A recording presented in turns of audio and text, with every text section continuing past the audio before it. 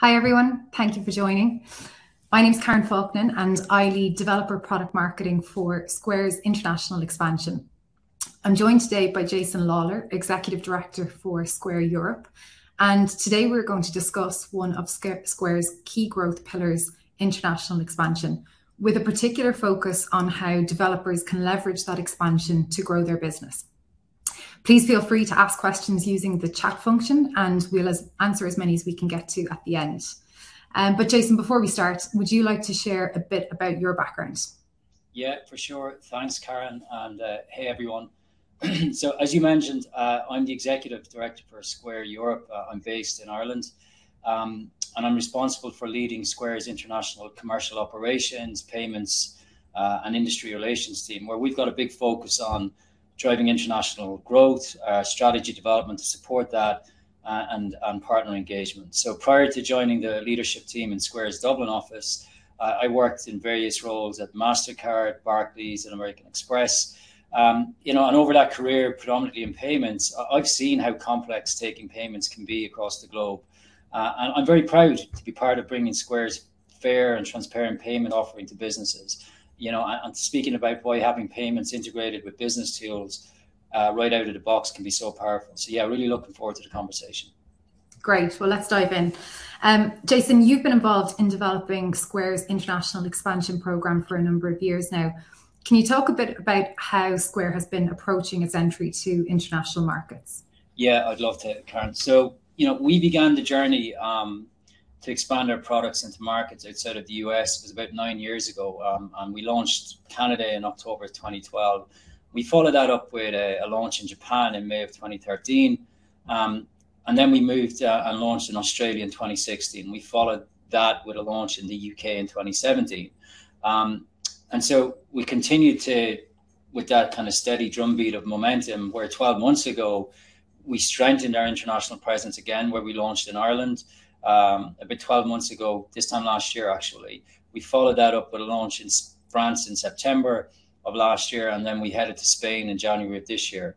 And we've absolutely got plans underway for more markets in the near future. So from an international contribution perspective, 12% of our total gross profit comes from markets outside of the US. And in addition, on an important point, we've hundreds of product partners in our app marketplace. And we have a few thousand developers using our platform to build solutions for sellers globally. So, look, one of the things that we focus a lot on before we go into these markets is we do a lot of in-depth primary research. We want to understand what our sellers, our developers, and partners want from Square. And prior to launching in these markets, we also run early access programs. We effectively want to kick the tires on the product to test and ensure that the products are the right fit for sellers in these markets. Right, so it's been a busy year with launching 3 new markets. To pick up on the point that you made earlier about research, what are some of the key learnings that you've gleaned from that research? Yeah, I definitely agree it's been busy, but it's been so much fun as well. And we have a great team here to make that happen. So, in terms of what we've discovered, look, every market's got its own nuance. And that can be related to, specific regulatory or fiscal requirements. And we see that a lot, but we've seen commonality in themes as well. And specifically, we've seen kind of 3 themes that, have come up while that are important to sellers across Europe. So the first is in relation to omnichannel and the need for robust omnichannel solutions, right? We know there's a number of competitors operating in the payments and commerce space in Europe, but we still heard from our customers, our sellers, there were gaps when it came to that omnichannel experience. So, in order to kind of fix that, we've been working really hard to launch our full product ecosystem, when we enter a new market. And that means we can offer sellers anything they need to help, start a business, run a business, grow a business, and indeed adapt the business. So the second thing, I guess, that we've learned is that there's an inherent dislike of complex pricing structures. And we see this complexity, being offered by a lot of the banks in the region.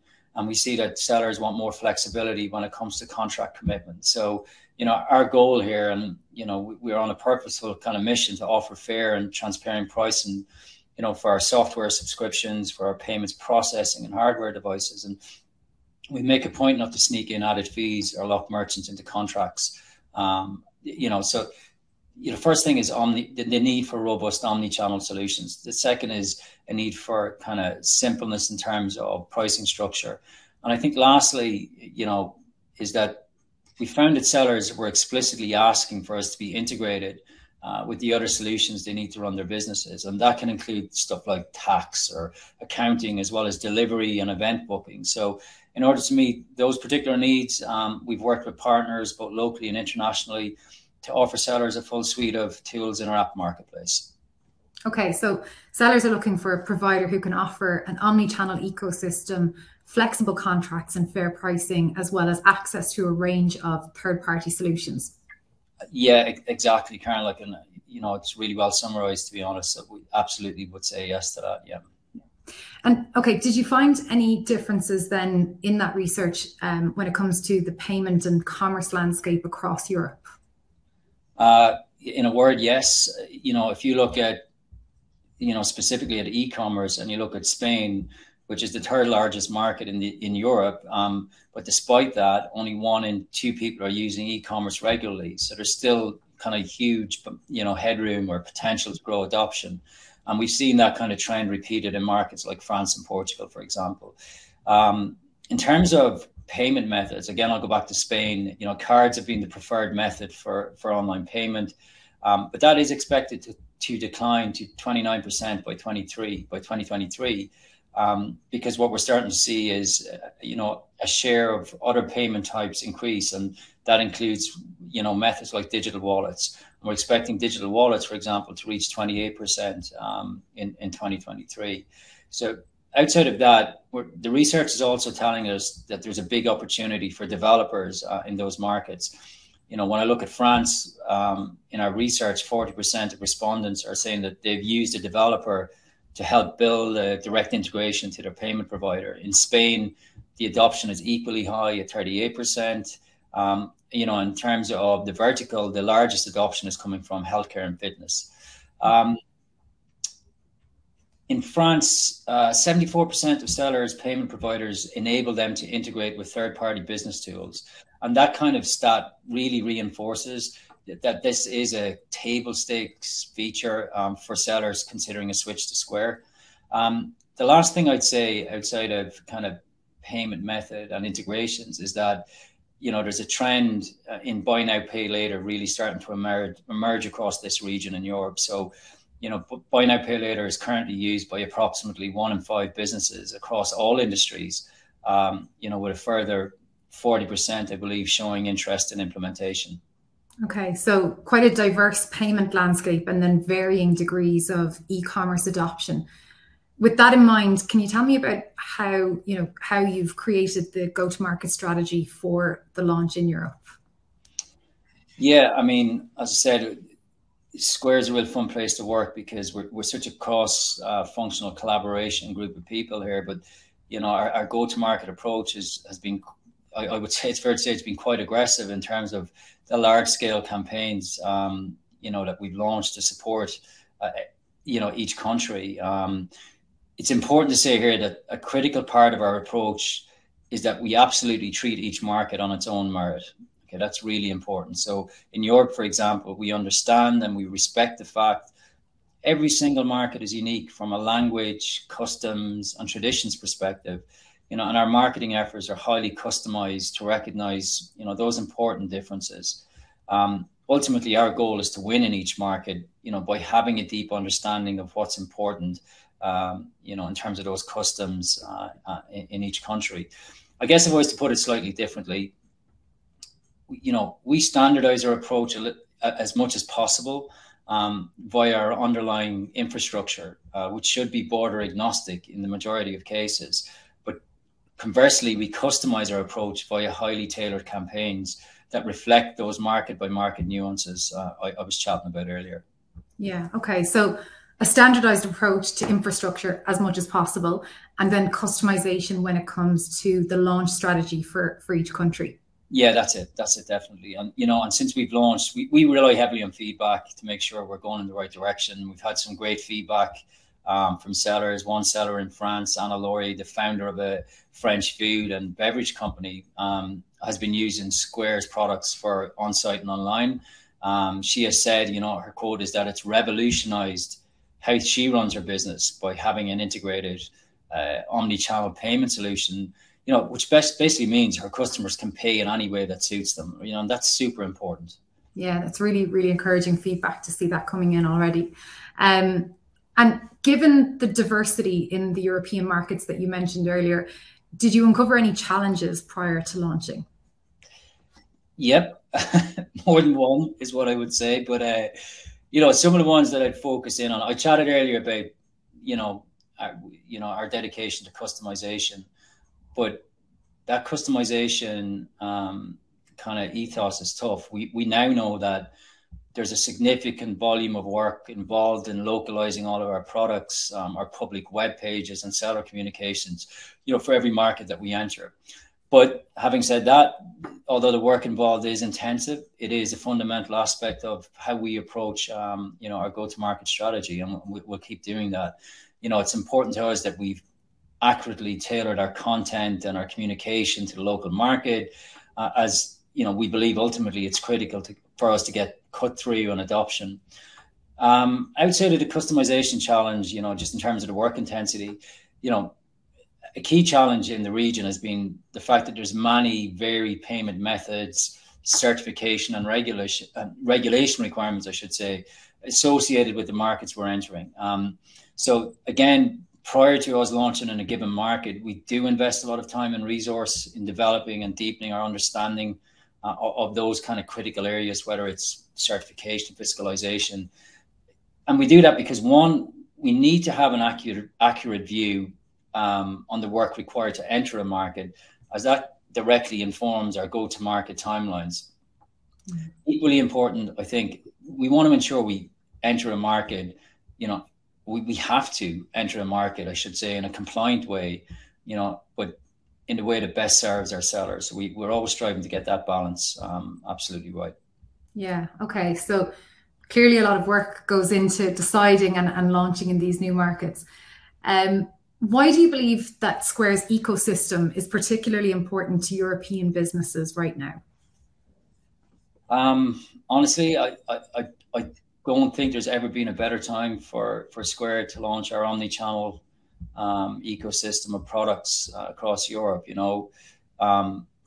Brick and mortar retailers have had a tough time. They've faced, unprecedented challenges throughout 2020 and again in 2021.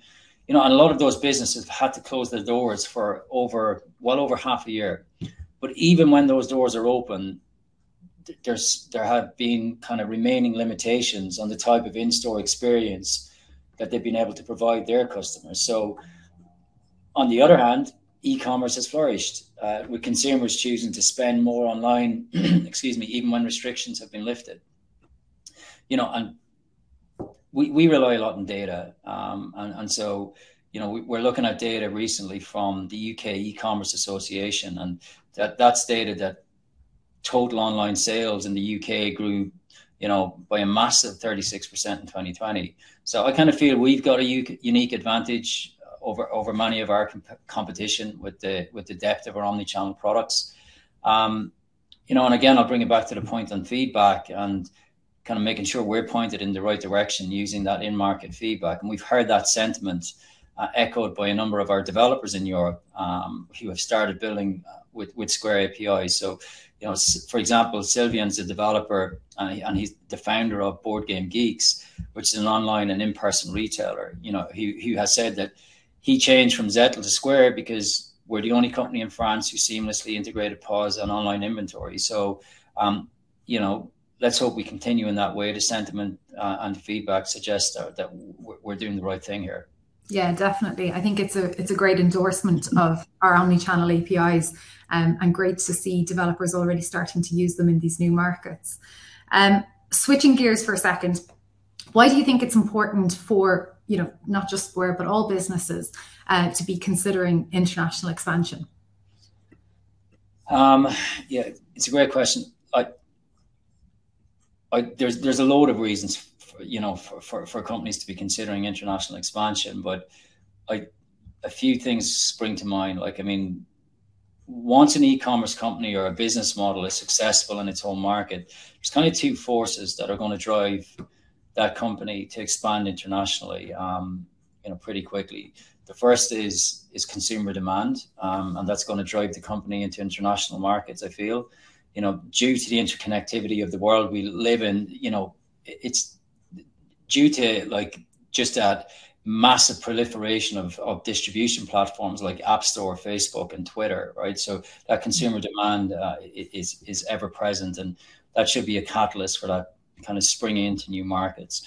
The second force that has emerged is that I feel entrepreneurs and developers in other markets will now quickly adopt successful models to their own markets before the originators of those models are able to expand. So I just think it's wise to have international expansion at the top of your commercial strategy and your investment plan. So, you can move quickly, you can realize the full benefit of the potential that exists in markets outside of your home country. So like, there's a couple of reasons. It's consumer demand, and it's also, just keeping it top of your agenda, really, are a couple of the points. Not the only things, of course, but.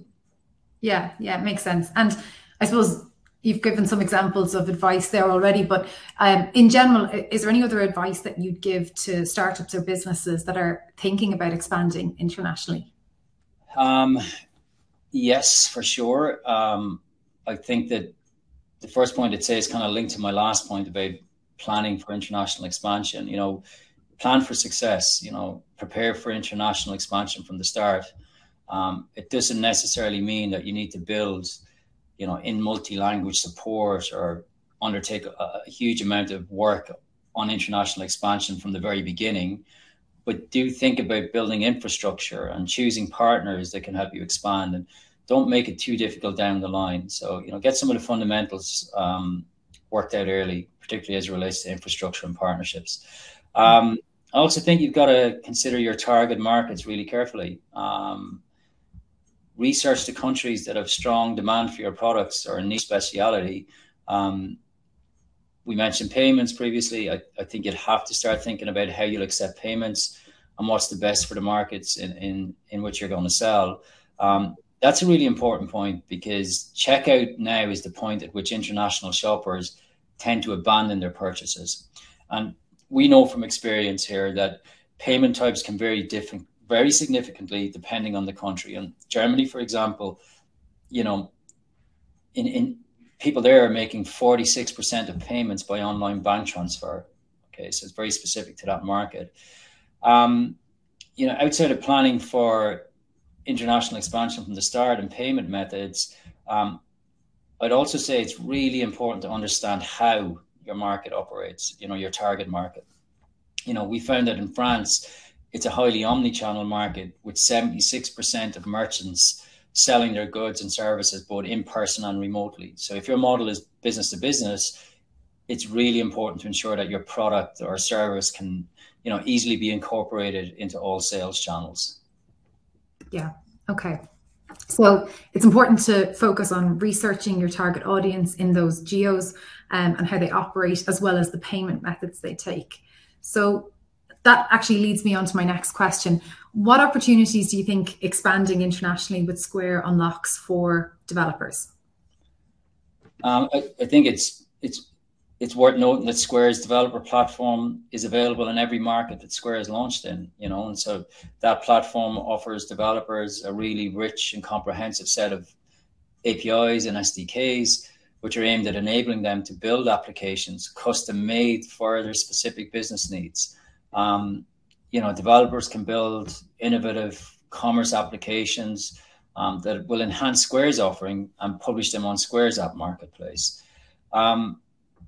I think the second thing I'd say is that our relationship with partners is a hugely important and valued aspect of our new country expansion program. So as we go into new markets, we're always working really closely with our partners in the lead up to and right the way during launch to ensure that we have that comprehensive suite of products just to service all sellers. So honestly, the principle here, I guess the sentiment is that our partners complement Square's ecosystem and vice versa. And we've heard really positive feedback from partners who have expanded into new markets with us. And we're obviously delighted to have partners like WooCommerce and Wix and Deliverect, amongst the many who have expanded with us. Interestingly, and significantly, I think we've seen a number of developers like Musicians League who have begun building on Square's APIs in the US, but now have expanded to the UK and France.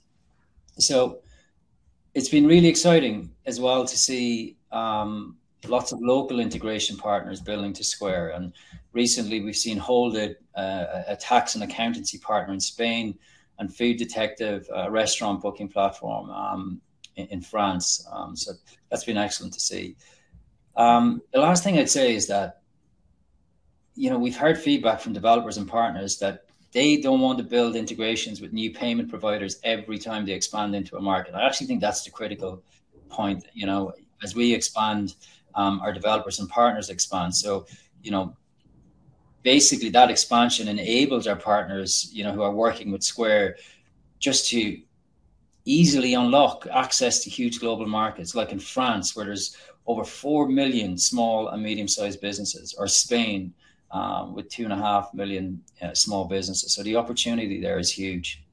Yeah, I definitely echo the sentiment that you made earlier as well about how important it is to work closely with developers and our partners as we expand globally. I think that Square can learn a lot from our partners, and I think equally it's clear that there are a lot of opportunities for partner growth by joining Square in that expansion too. Yeah, I think that as I mentioned earlier, like, we're taking a really aggressive approach to launching in Europe, and with heavy investment in driving awareness, and we're encouraging developers and partners to join us, come on that journey, be part of that growth, and hopefully capture the opportunity together. Great. Okay. Thanks, Jason.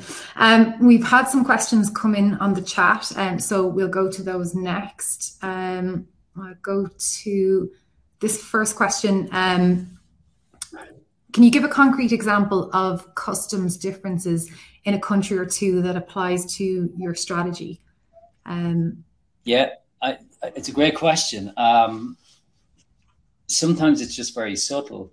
I'll give you an example. If you haven't worked it out already, I'm Irish, and it's when we were launching in Ireland, we wanted to make sure that our local copy, our marketing editorial, represent how Irish people would speak and consume messages, right? And so whilst we had a base in the UK, we had a really strong localization expert turning what I call UK English into Irish English. And that's a real subtle but massively important thing, right? And, we don't live in the United States of Europe. And our mission here is to ensure that when we do enter a market, we're being massively respectful and mindful of that. And I'll bring it back to the point I made earlier about, localization being such a huge part of what we do. But we see that in every market, by the way. I've just given that one because it's one that resonates largely with me. Okay, great. Thanks, Jason. The next question that came in was, where will Square launch next? And are you planning any additional European expansion? I can't tell you where we're going to launch next right now. We're still working it out, but I can say that we are absolutely planning more international expansion. Like, globalization is one of our key goals here at Square. We have an awesome team around the world geared towards achieving that goal. We know how important it is. We're going to continue with a steady drumbeat of momentum. Great. Thanks, Jason. We've got a couple more questions here, but we're almost at time. So we'll try and get to another one of them. And if we don't get to all of them, we will definitely make sure to come back and follow up with everybody individually on these. The next question, just taking it in order, on regulation. Is there a concrete example of some interesting regulations that Square is working within in a location in Europe? I'm going to answer that by talking about regulation and kind of what we call fiscalization requirements. So, we in order for us to do our business in Europe, we have permission from the regulator, the Central Bank of Ireland in Ireland, to effectively passport into Europe. And there are many areas of compliance that we need to adhere to ensure that we're acting within the permissions that's granted. So, you know, those regulations can stem from anything from, you know, how we're conducting our anti-money laundering practices, right the way through to how we onboard our customers, right? I think what's kind of almost nuanced is what I would call fiscalization requirements. I just can't think of a better name for it. But effectively, when you go to France, for example, there may be a receipt type that you need to present at point of sale that looks slightly different from the one that you have to do in Spain, right? And so you have to be very aware of those apparently subtle, but can be massively impactful kind of differences. So yeah, you know, we're always aware of regulation and keep a very close eye on changing regulatory requirements, but equally very keyed into some of the local market requirements that are very unique to each market. Okay, great. Thanks, Jason. There are some other questions coming in. Does Square have a dedicated currency converter or app functionality for online or mobile? So international customers are reaching out with currency conversions and it can be somewhat daunting. In terms of the currency converter, I'll need to come back on that one. So let me take that away because I think it's come up in another one of the questions as well. So we will grab that question and circle back with you on when we think we'll have functionality like that. Another question.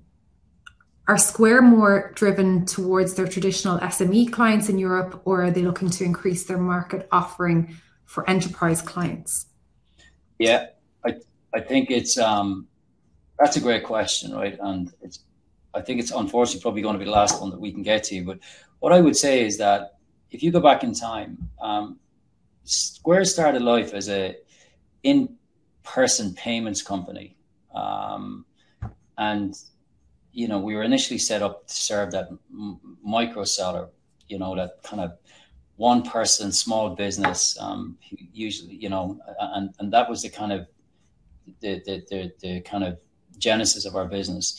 Today, we've evolved to what I'd call an omnichannel commerce company, you know, who operates across the, who we've invested so heavily in our software offering, which has kind of allowed us to develop this integrated ecosystem across the omnichannel. And that integrated ecosystem is now serving sellers of all types and sizes. You know, we continue to serve and continue to work with the micro sellers, but we're also working with sellers who have multi locations. So, you know, as our sellers have grown, we've grown with them. Great. Okay, thank you. Apologies, I know we didn't get to a few questions, but as I mentioned, we will do our best to get answers and create an FAQ doc with any of the questions that we missed. Thank you all for your time and thank you for joining us. We look forward to hopefully working with more of you in Europe as we continue to expand. Thank you. Thank you.